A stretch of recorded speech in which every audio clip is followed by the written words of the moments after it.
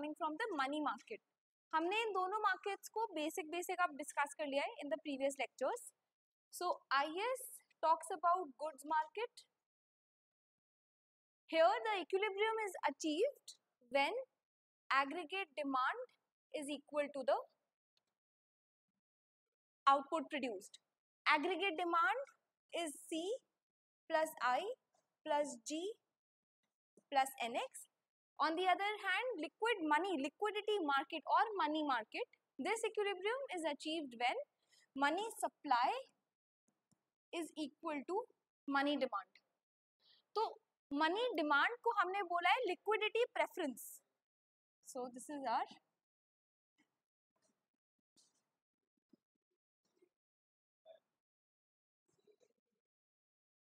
our liquidity preference. Okay, how much money I wish to hold given the interest rate and the income that I have.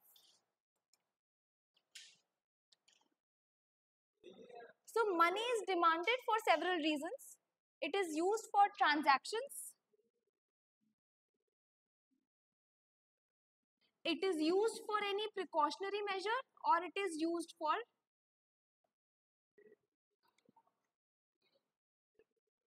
speculation, right? When I talk about the transaction demand of money, it is directly related with income. Precautionary method also can be somewhat related to income, but it is in some sense how much money you want to hold for any unforeseen thing that may come in the future. How much money you want to hold for that? So this is that money demand. This is something which was not introduced in the classical method, but it is a part of the Keynes model. Okay, speculative motive says if the interest rate is going to increase in the future, you would want to hold the money today and wait for the correct time to put that money in bonds. On the other hand, if you are getting very high interest rates today, you will part from your liquidity preference. If you have that loose money with you, it gives you some kind of a convenience. You can, anytime you can make the transactions without any hassle. So this liquidity preference, you will let go this liquidity preference if you have a higher interest rate that you can earn outside. So this speculation motive of money demand is dependent on the interest rates. With income, there is a positive relationship, and with interest rates, there is a negative relationship of money demand. So this is something that we have discussed so far.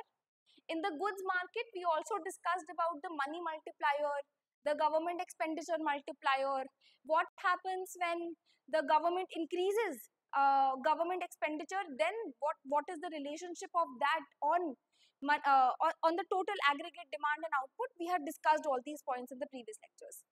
Now what we are going to understand is, in the ISLM analysis,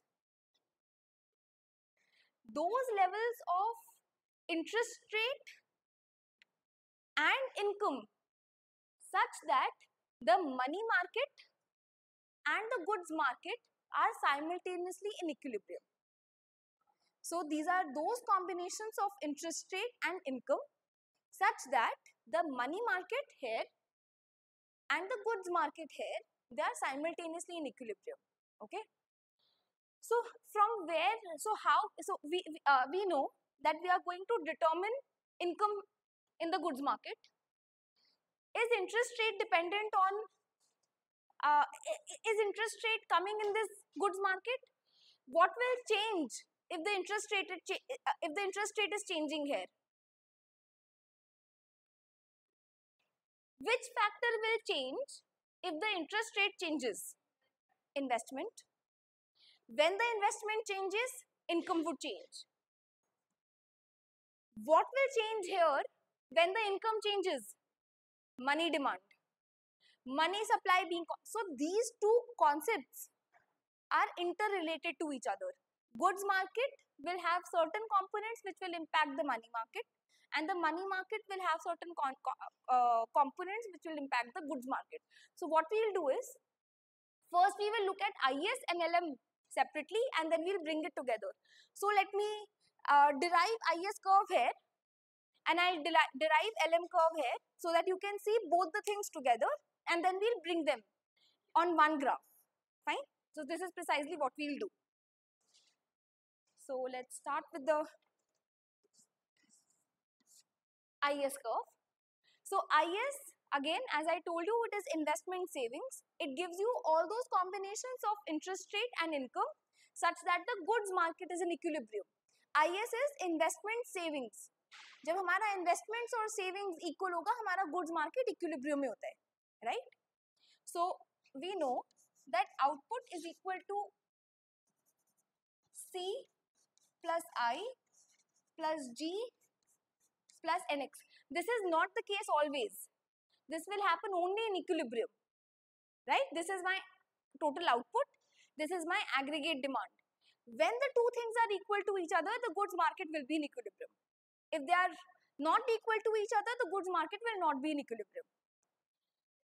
So then what we had done, we had expanded these curves. We had some expansion of the consumption function. Then we brought in government, and we've done that whole analysis previously, so I'm not going to repeat that. So what we can write this as C bar plus C disposable income. Let me write disposable income here, plus I bar plus G bar plus NX bar. This is what we had done in the last class. And what is disposable income? Disposable income is income minus any tax that you pay out of this income plus any transfer that you receive from this income. So all these things we have covered last time. Now we are going to make one more change. So this girl had correctly pointed out that if the interest rate is changing, one very important component that would change would be the investment, right? So we are now just going to expand this investment function in this form. So investment is given by I bar minus BI. So this is my investment function. This is that I bar component that we had always talked about, and now we bring in some notion of the inverse relationship between investment and interest rate. This B gives me the responsiveness of investment towards the interest rates. So there are two things. If you had done your demand analysis previously, if the price increases, demand is going to decrease. But how much? What is the responsiveness? Analogically, that concept and this concept are same.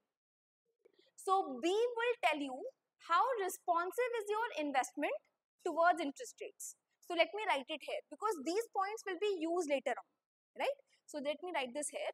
So B tells me how